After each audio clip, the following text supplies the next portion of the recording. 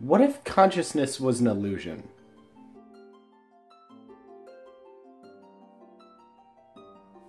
I'm Pat, this is the Not a Vlog series, and it is an extension of my older Rants, Monologues, and Speeches RMS series.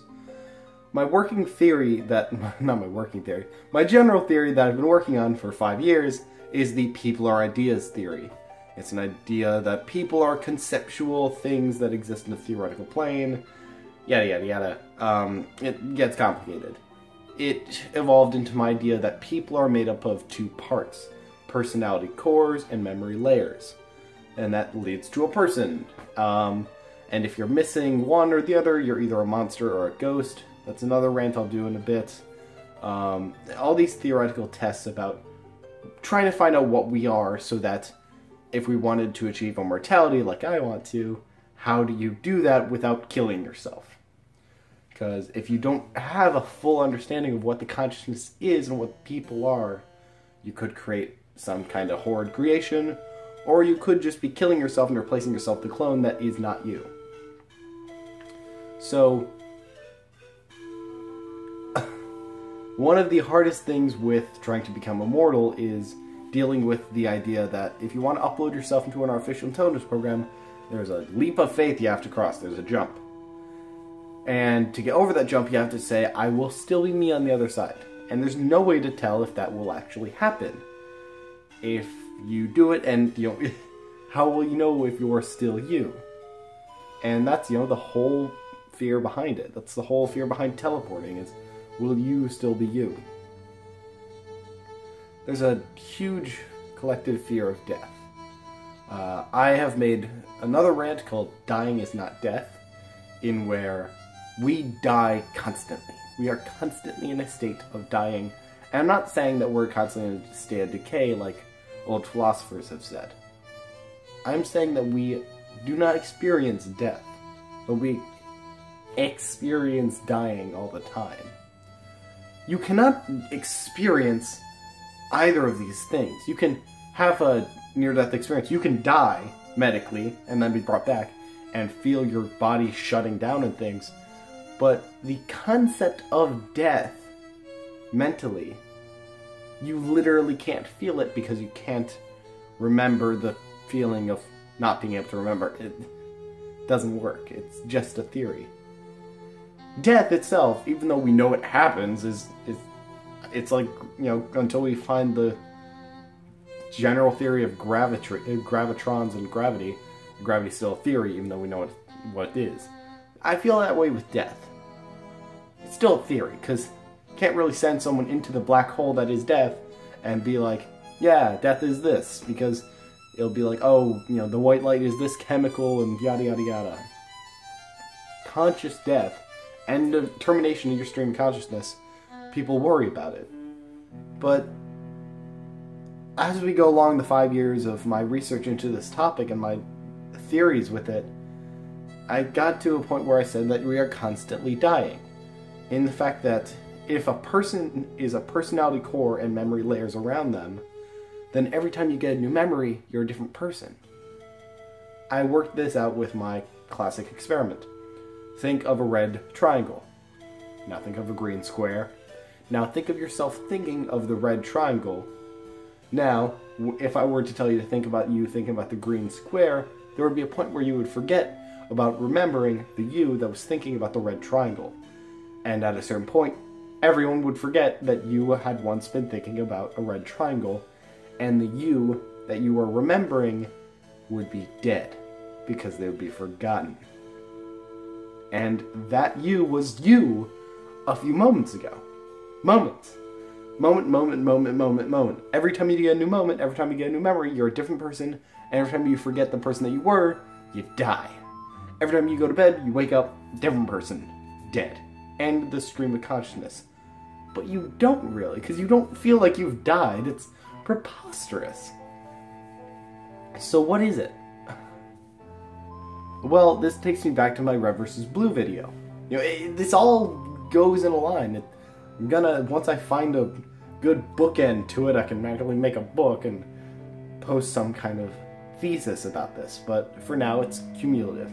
It's Speaking of cumulative, in my other video, I talked about collective consciousnesses, and how we may all just be collective consciousnesses of all of ourselves working towards similar goals over several iterations, over infinite iterations, because we're constantly dying.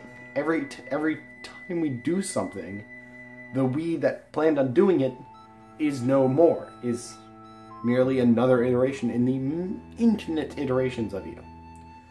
So what does that make us? We are the us that exists after the teleport. We are the us that exists after the transfer into an AI unit. So why do we fear that gap if we go through that jump all the time? And if that is truly the case, what is it that we're fearing? And how do I say this? Is life as we know it even as we know it? Is life and is consciousness an illusion? And this has been thought of before, of course. It's hard to have a new idea in philosophy. But I'm having an optimistic twist on this. And how can you be optimistic about saying that we are not actually alive and everything is just an illusion? Well, I mean, we all know about illusions, We know about simulations and things, and we know that if you've been following me, then you know that every reality is real for itself. There is no such thing as something that is fake. Every theoretical reality that you think up is real for that reality. So saying that something isn't real or is an illusion doesn't mean too much to me. And it makes me think about the illusion of death as well. Life and death are both illusions. And the only thing that we know of is what we experience collectively. We are all collective consciousnesses, and we really, what's saying that if you died 100 years ago, and, if you've seen Her, you can know what I'm referencing. What happens if you die 100 years ago, and then a bunch of really smart, quick-moving people piece together all of your remains of what you've left in this world and create a personality construct that says that they're you? For all intents and purposes, that's you. That really is you. I mean, there are some, monstrous things you can do with this that would go against this or warp the idea that I'm trying to say, but disregarding that, Leslie from South Park, which, why did they have to make her into an asshole? For the pure recreations, not the Hollywood-style ones, they are you. That is how it works. Because, really, if we, where do you draw the line? If these memory layers get thicker and thicker, the more impactful the memory is, when do you say that it's not you anymore? We can feel like different people all the time, but is there a point along this line that we say, okay, something integral has changed? Because we still always have our personality cores. If you warp a personality core, that's going against this. But if you keep the personality core and you just keep changing their life, where does the illusion become opaque and where does it become translucent? So if you have some horrible event happen in your life, like both your parents die and you turn into a brooding person and all this stuff, it's a very harsh, thick memory layer that severely changes how you do things in life. But compare that to you waking up in the morning after a trippy dream that makes you question whether or not you have a second family in Peru. What's the line there? What's the line between you're still the yous working together and you separate yourself from all the past yous? You really have, you as in you, all of yous, of you single person, collectively over a stretch of time, really have to have this solidarity to work together.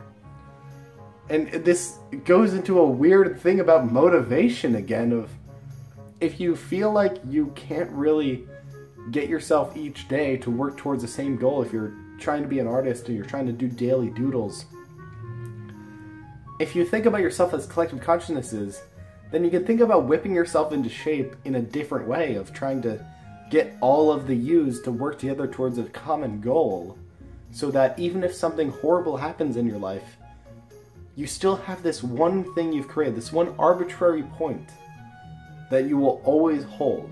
And you know that if you stop upholding this arbitrary point, then you're not you anymore. And that's how I do it. I have some certain things I've set in place through logic so that I can never refute them logically. I can only amend them. And true, you can amend something to the point where it's not the original thing, but like, I have these empathy goals and these other things that are just these kind of codes I've put into my mind.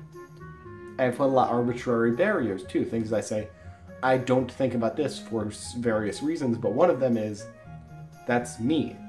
I've placed this there to know that if I go past this, something weird has happened. Your mind is like this. Your mind you can do all these things with your mind. And if you place these barriers, they're arbitrary and aren't infringing on your life, and these goals and these other things, and you don't change them too much, then I guess that's what identity is. Because I have had an identity crisis for the past year. I don't identify as much of anything. But I feel like if you think of yourself as an infinite conglomeration of all these different yous working together, living and dying in flashes, each one not really realizing until you watch this video that you have just died. The illusion of life and the illusion of death doesn't have to be a sad thing. It can be a humbling thing. Because there have been people through all of history who realize that their life, they're going to die, and they're going to pass on, and they need to make the world better in their wake. You could have a mini version of that that's less depressing and less giving up on your own goals and just making it about your children and everything, and do it for yourself. You on Tuesday can be like, well, I'm not going to be here Wednesday. I'm not going to be here a second from now. Me thinking about me saying the first half of the sentence has already said that I've died, now I'm a new person. But generally speaking, I'm not going to be here Wednesday. I'm going to wake up and I'm probably going to have some new ideas. But I'm going to write down the schedule and we're going to stick to it. We are going to stick to it just like I stuck with the guy yesterday. The guy tomorrow will stick with me, and we will be us. Think of yourself as a bunch of little machines working together in this big, human thing, whatever the hell it is. And working together, you can accomplish some amazing things. Like achieving immortality. Just don't make too big of a leap of faith. You don't want to be dead. Being dead is not an illusion, but dying in life are. Stay optimistic, guys.